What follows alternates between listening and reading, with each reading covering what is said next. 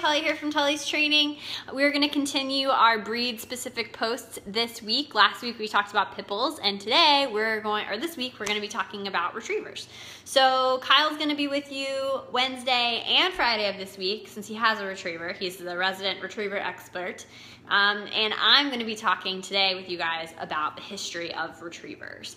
So retrievers it's more of a category. It's not a specific breed of dog. So there's several dogs that fall into this category that are more specific, but we're going to kind of talk a little more general to start off with. So retrievers are a type of gun dog, and their job is to retrieve game for the hunter after the animal has been shot. So they are not supposed to kill, they are not supposed to do anything except wait. And once the hunter gives them their cue to go get the game, they're supposed to run in and gently bring it back. Now, there's three major classifications of these types of gun dogs. You have retrievers, you have Flushing Spaniels, and you have pointers. All these types of dogs do different jobs. And like I said, the retriever, what their job is to go in and retrieve the game once it's been shot. So there's one really important piece to that puzzle as far as these dogs go, and that is to make sure that these dogs have what's called a soft mouth. So a soft mouth for a retriever that's working with a hunter is really good. A hard mouth is really bad.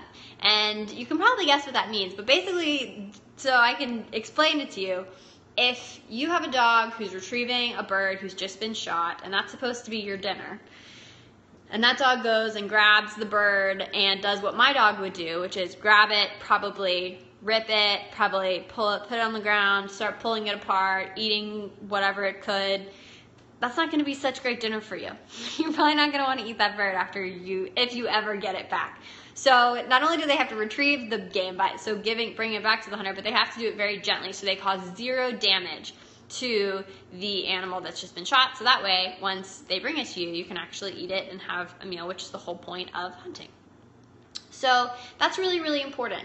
Now, retrievers kind of in the past, most of them were working dogs or sporting dogs that, were hunters. But now there are retrievers that do lots and lots and lots of different things. So if you go to the airport and you see a working dog who's smelling people's suitcases, there's a good chance that that might be a Labrador retriever or a golden retriever. And that's because these dogs do great scent work. So they use their nose, they're trained to find specific smells, and then they get rewarded once they make a hit.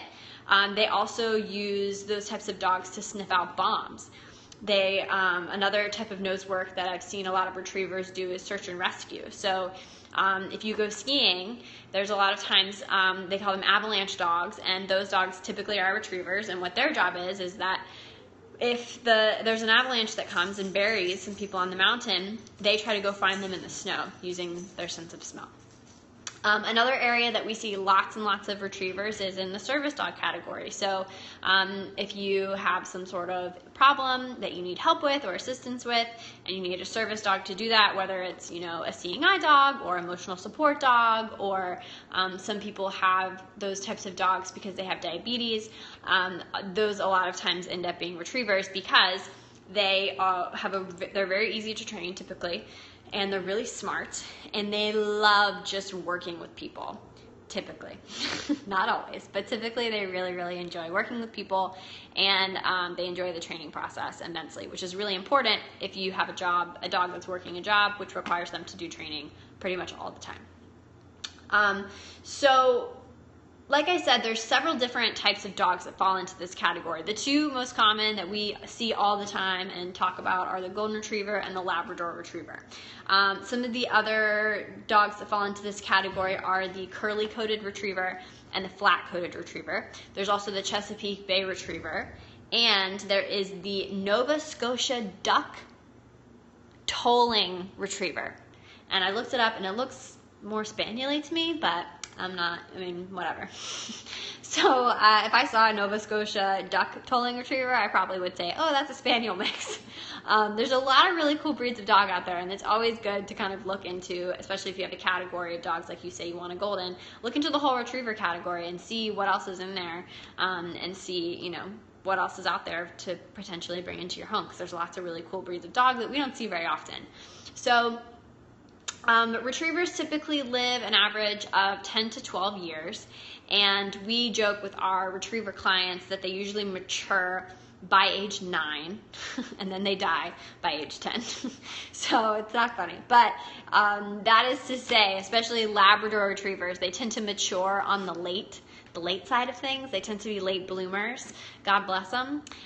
So this is a dog that's going to have a lot of energy and and be very active probably for its entire life. You're not talking about, you know, your 2-year puppy phase and then they're adults and they're going to be chill. Not usually with a Labrador or a Chesapeake or any of those types of retrievers.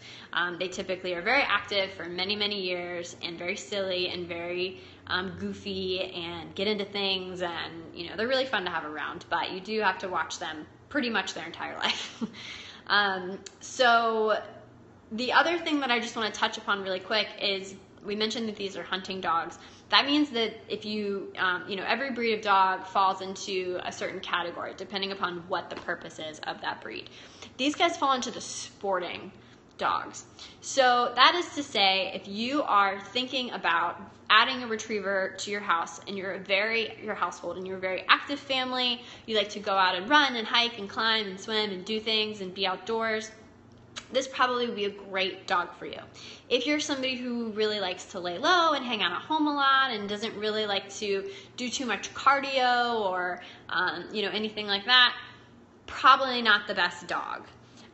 One thing we hear people say a lot is that, you know, I really want to be more active, so I think if I get a dog that's really active, then maybe, you know, it's going to encourage me to be more active, and don't do that. Really, if you want your dog to make you be more active, then this is my rule of thumb.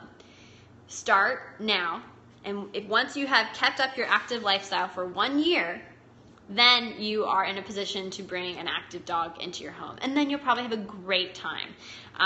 But it's not a good idea to expect a dog to motivate you to be more active or have a different lifestyle than you already have, and it's just not really very realistic. So yeah, be careful. Definitely, if you're not an active person, this probably isn't the type of dog that you want to add to your home, but if you are, they're really, really great. They're really fun, really smart, and we love them. So that's all I have for you guys today. Kyle Kittleson will be back for the rest of the week. He's going to be here talking about retrievers and training and enrichment and all different kinds of things. So make sure that you come back on Wednesday and on Friday, and like this video and share it if you've enjoyed it. Thank you so much, and I hope that you have a really great day.